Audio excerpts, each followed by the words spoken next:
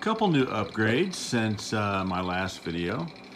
I added this for holding my cables. I still need to clean up some of this stuff I haven't done yet, but it's nice to be able to just reach and grab the cables. Eventually I'm going to run all the USB cables down in under 2. I've been really focused on cable management. It's annoying as hell. This is my new electroplating setup. It works a lot better when your solution's hot. So this is a temperature probe which goes down into the machine. It's got this handy little stirring device. So here I can make it go slower, or I can make it go faster. So this is my nickel solution right now. I'm just getting it hot and mixing it up. I set it to a specified temperature, and then I electroplate my replacement tips. I think I showed a video of me trying to do this outside with a nickel instead of an actual pre-made solution using pure nickel rod, but this is a much better setup. This is an amazing addition. This is a HP Allegiant bench multimeter. The reason I love this multimeter is because of that word right there, rear. So my probes aren't hanging out in front and in my way. My probes hang right here. So when I want to work on something, I do my measurements, then I put my probes back. It's really great because it declutters my work area, which was getting way out of hand. The other thing I absolutely love about this meter is, you know, it's just one button I can press between voltage or whatever. This button, frequency. I can now check clock frequencies without turning on the tech and waiting for it to come up. Not that I don't like looking at things with the tech, it's just when you're troubleshooting, the tech isn't a great tool. It takes a long time to fire up, but when you're learning, an oscilloscope is key because it gives you visualization. Once you know what your frequencies are supposed to be on your switch power supplies and your drivers, you can just go over here and hit frequency, and boom, measure it, and away you go. The other thing I like is it does have diode check, which not all of the bench meters do have. These are really crazy expensive. I picked this one up for like 150 bucks on eBay. It was broken.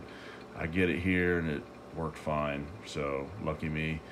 And I was planning on having to work on it, but I didn't have to. So, but it's just such a great tool to have. And I have an older one that I'm going to be selling. This 8840A, and it's a nice meter. But the reason I'm selling it is because I need this. I need diode check. You know, when I'm checking a backlight circuit or something, diode check is critical. I mean, you have to be able to have a diode checker. So I had to upgrade to a better meter to get diode checkers. So be it. For the sake of having my cables neatly stowed and not laying on my bench. So the other thing I'm doing is I ordered some special cables for my scope, so I'm going to run them down, and they're going to come under the bench, and I'm going to run all the firewire cables down and under the bench. Really, cable management is what I've been focusing on here the last few days.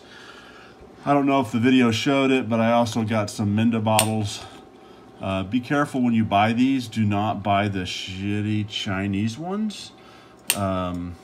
I bought them and I threw them away. The lids pop off and they break and they really bite. But if you get the US built Minda bottles, they're expensive. You're gonna spend 20 bucks a piece for them, but you use them every day, so who cares? I mean, you need it to be reliable. So the Chinese Minda bottles are a zero. Get the real ones. And that's it. So this is the big toy right here, and this. Because now I have to do some more electroplating.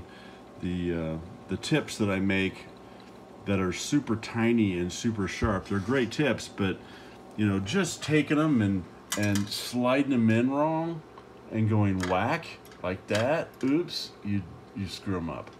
You know, so you gotta be crazy careful with those tips that I make. So what I will probably end up doing is using this other FM203 down here and add 2 more probes, and those will just be for those tips.